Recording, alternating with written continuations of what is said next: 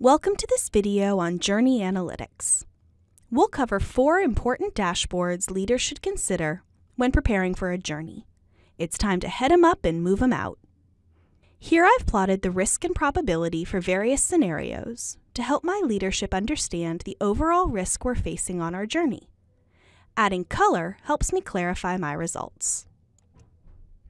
Contrary to city slicker beliefs that dysentery and river crossing inevitably add up to a wagon full of buzzard bait, we can see the majority of journeys were low risk. I'll call that success. But is there a trend? I can use the analytics pane to see. Looks pretty significant to me, but what in tarnation?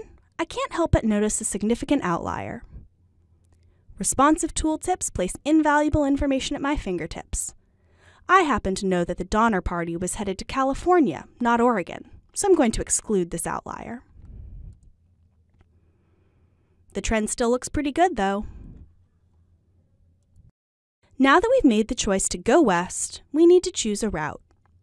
Here we're tracking 2 important factors, distance and fuel. The Green River is the most direct, which is attractive. But I can see that we're looking at some slim pickings for much of the journey. I'm no yellow belly, but that won't work. It looks like the best route balances healthy fuel supply with the distance traveled. After all, oxen health is a crucial KPI in Journey Analytics. Now that we've chosen our route, it's time to circle the wagons and look at our budget. In this example, our executive sponsor is the blacksmith department. Next, we need to choose our vendor. I have a real soft spot for Super Mercantile. I hear they have real nice tables. I can see a recommended allocation per spend area, but have the freedom to adjust based on my own needs and subject matter expertise. I'm nearing the end of the quarter, so I want to make sure I leave with nothing in my wallet but a whistle and a prayer.